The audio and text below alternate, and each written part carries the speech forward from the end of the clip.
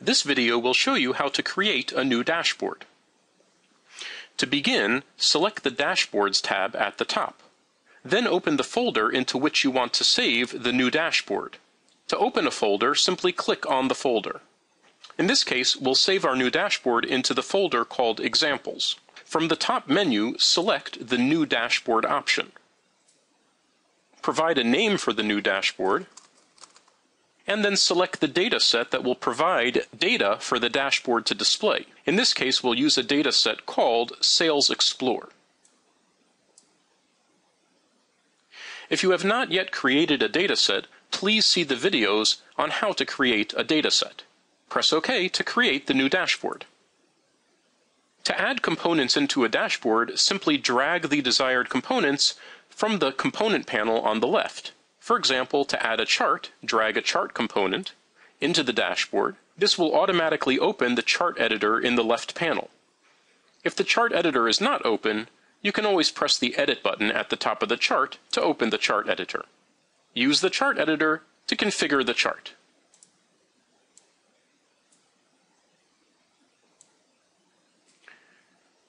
For more information about creating charts, please see the videos on how to create a basic chart and how to create other specific chart types. You can add other data view components in the same way, for example, tables and crosstabs. Again, simply drag the desired component into the dashboard. In the case of a crosstab, this opens the crosstab editor, where you can set up the crosstab by defining row headers, column headers, and measures. In the case of a table, this adds a blank table into which you can add desired columns from the dataset.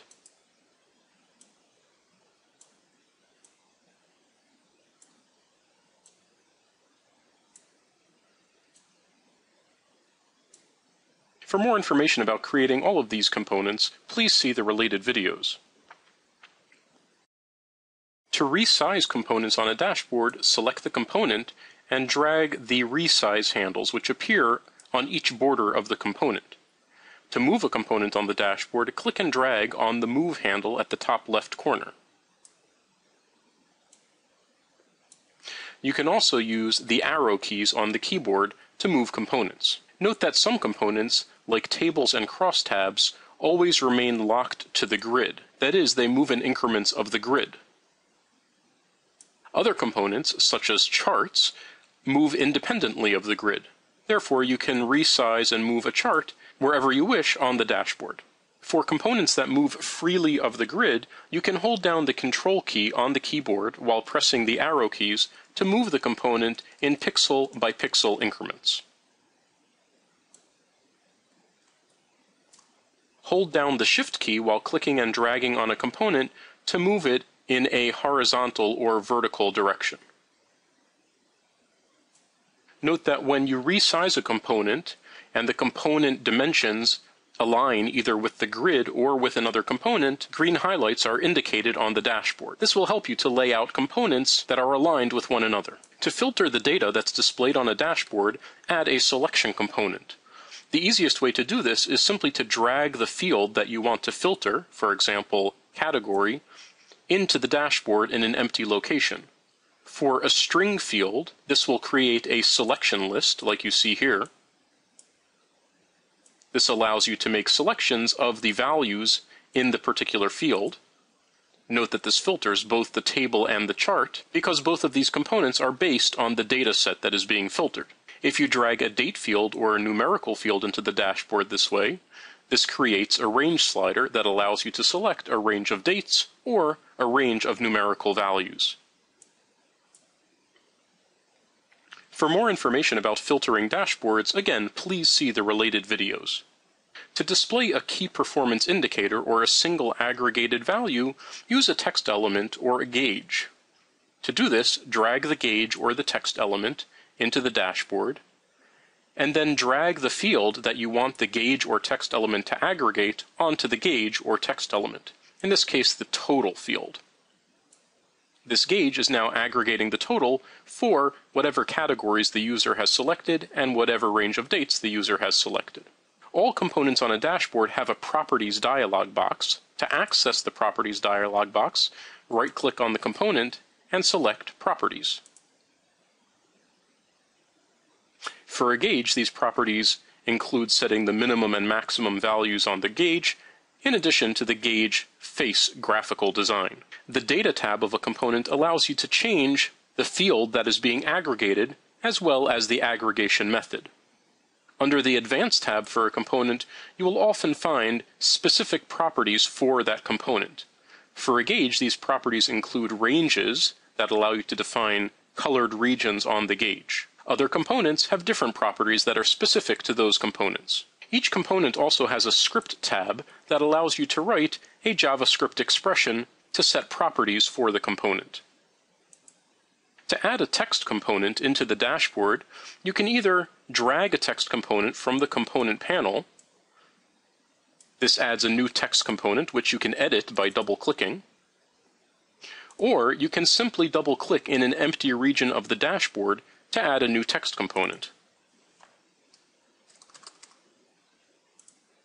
You can use the formatting options in the toolbar at the top to format a text component, for example, to make the font bold or large. And you can also use the formatting buttons in the toolbar to format other values in a dashboard, for example, the values on the y-axis of the chart. We might consider representing these as currency. Likewise for the values in the crosstab. To move a group of components together, simply select the desired components by dragging across them. You can also shift-click or control-click to select multiple components, and then drag them down using the drag handle, or by using the arrow keys on the keyboard. Here we've made enough space at the top of the dashboard so that we can now put this text element at the top as a title. The other text element here can be removed. To align data or text, again, select the component that you want to align and use the buttons in the toolbar at the top. You can also add background or foreground colors the same way. Keep in mind that if you don't see the desired formatting option in the toolbar at the top, you can usually find it in the Format dialog box. To access the Format dialog box for a given component, right-click on the component and select Format. Here you can specify the way the data itself should be formatted. For example, if the data should be formatted as a date, or as a number, or as a currency, and so on. You can also specify additional formatting options such as font, color, border, and alignments. For more information about formatting components, please see the video on formatting. To save the dashboard that you create, press the Save button in the toolbar. To return to the main Dashboards page, select the Dashboards tab at the top. Note that the dashboard that you create is now listed together with the other dashboards, in this case, in the Examples folder. To open the dashboard for viewing, simply click on the dashboard itself. To open the dashboard for further editing, click again on the Dashboards tab and locate the dashboard. Then select Edit Dashboard from the dashboard menu. Make the desired modifications to the dashboard.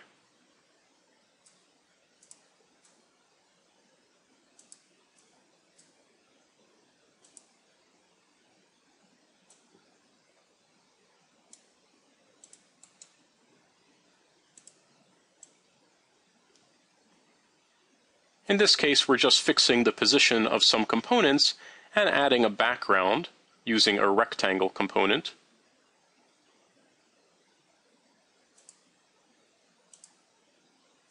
And setting some borders for components to make them look a little bit better.